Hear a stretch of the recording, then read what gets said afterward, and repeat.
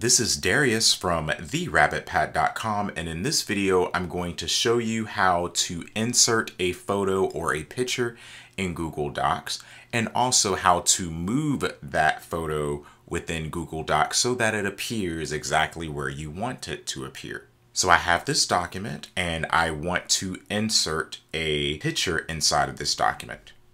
So I'm going to grab an image that I got from Unsplash, and I'm just going to insert it inside of the article. And as you can see, let me zoom out so that you can see the whole page.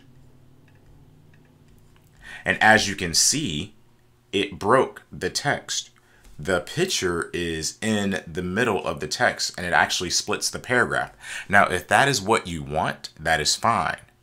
But if I try to move the picture, it almost gets treated as if it's just another character or a letter in your document. If you want your photo to position itself somewhere else, here are the options. You can choose to wrap text and break text. And when you click on a photo or a picture that you have inserted into your document, those options will appear at the bottom of the picture. So if you want the text to go around the picture, then you would want to select wrap text. And let me make the picture smaller so we can see how that works. So with wrap text, the text will wrap itself around the picture.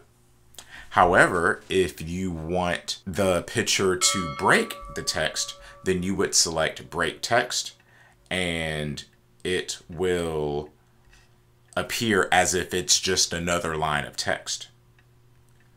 So if you select in line, it'll be treated like it's one letter or one number or one character. And if it's wrap text, then the text will go all around the document.